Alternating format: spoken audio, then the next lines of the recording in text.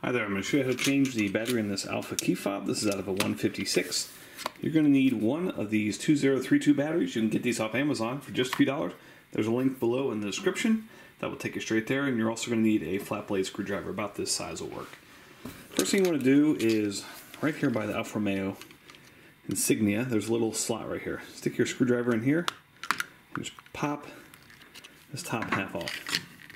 That just peels like that. There's a button under here. Those go bad pretty frequently, so that's kind of how you access that. But if your battery's dead, you just pop it out.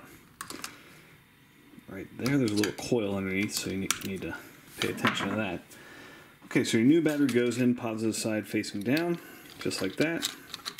Squeeze these two halves back together. No need to reprogram, just make sure your red light's working. Good to go. Thanks so much for watching. Hope that was helpful. Make sure you hit that thumbs up button.